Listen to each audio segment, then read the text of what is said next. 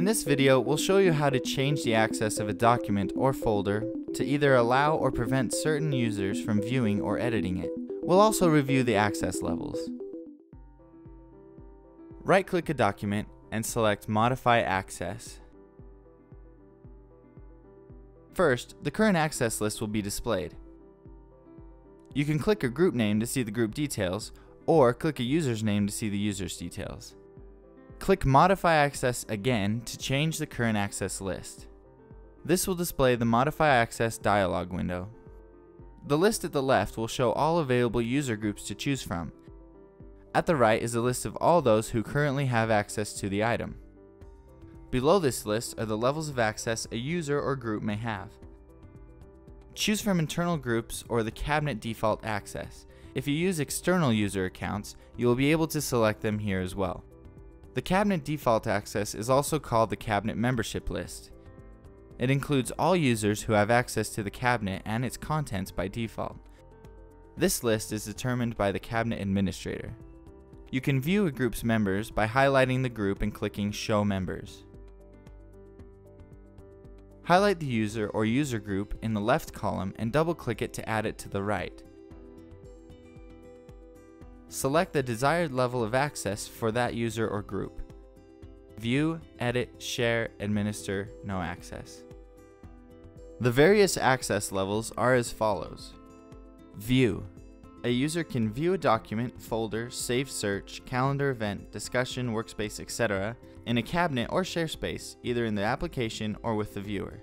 Users can also add documents to a cabinet. The user cannot edit a document or document's profile, or place items into a folder. Edit. A user can modify the contents of documents in a cabinet or share space, create or modify versions of a document, edit a document's profile including renaming the document, and they can add new documents or subfolders into a folder. A user cannot rename a folder or create a subfolder. Share. A user can share a document in a cabinet with another user of the cabinet. This means that with share rights, you can add other users but cannot remove existing users' access, and you cannot give any user more rights than you have. Share a share space with other users, inside or outside of the cabinet. You can also add users to the access list up to but not exceeding your own access. This means that with share rights, you can add other users but cannot remove existing users' access, and you cannot give any user more rights than you have. A user has to have edit and share rights to a folder to create a subfolder. Administer.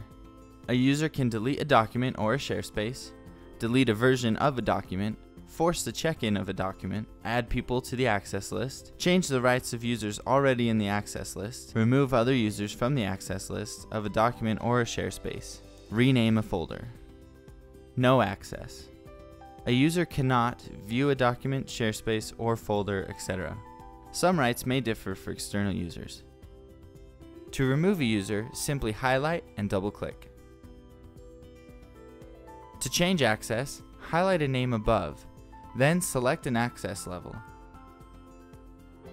Once you've made any desired changes, click Close and you're done.